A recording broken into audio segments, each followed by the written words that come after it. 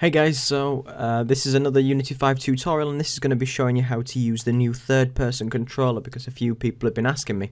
Even though this is fairly self-explanatory, and Unity have actually added some docs in there to sort of help you out with setting it up. So I've just got my normal scene here, and if you import it in by going right-clicking on your project panel, going import and then characters, and you can just import that in. It'll be in your standard assets folder under characters, and then third person character. Now there's a little document here which says third person character guidelines. It'll tell you how to set it up or how to replace the model if you need to, and it'll tell you that you might want to add a camera so it won't actually run away from the camera and you'll not be able to see where it's going.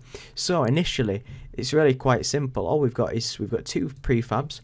We've got a prefab which is a version of the AI, and it's got some nav mesh components on it, and I've not really tested this, so it might be quite good for using AI to do pathfinding and avoid some object collisions and things, but that's something for another time. But this is the normal third-person controller, and it's using the mechanism animation system. It's got a rigid body capsule collider, the scripts that it needs for its third-person character. So obviously you could take this and use it for your own. All we want to do is we want to drag the character in. You'll notice that he actually looks quite small, so we might want to just scale him up a little bit. And that looks quite nice. He's got a nice capsule collider on, and he's not really got much going on. You'll notice that from there, once we've just dragged it in, when we've got no other camera in the scene, we can press play. Nothing will happen. But so we'll need to add our own camera.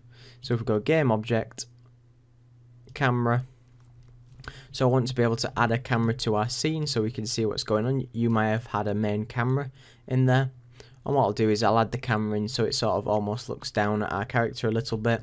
Now once we've positioned our camera, what we can see is that if we play the game, you'll notice that we can control the third person character, but we'll actually need to do something with the main camera. Now we've got a camera. If it's a main camera, that should be fine, but if you've just had to create your own camera with a game object and like that, we need to make sure that it is tagged main camera there, or we'll have a problem with the controls. So now what I want to do is attach or parent that to the third person controller itself by just dragging it on, and then you'll notice that as long as it's got the tag of main camera, we can control the new third person controller. And you can adjust all the settings that it's got. So on the actual controller itself, we can look at the turn speed, we can look at the jump power, so we can put that really high, and we can reduce gravity, maybe put gravity at 0.2, so say we were doing a sort of spacey game.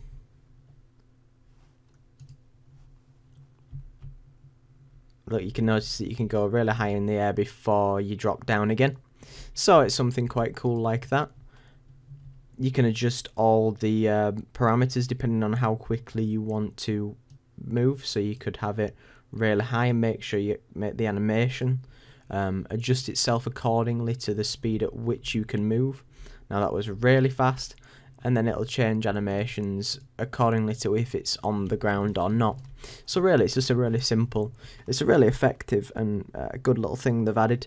But you can change the mesh in this if you're using the probably using the mechanism animation system, but it's a really nice way to get yourself a functioning third-person controller without much hassle, really.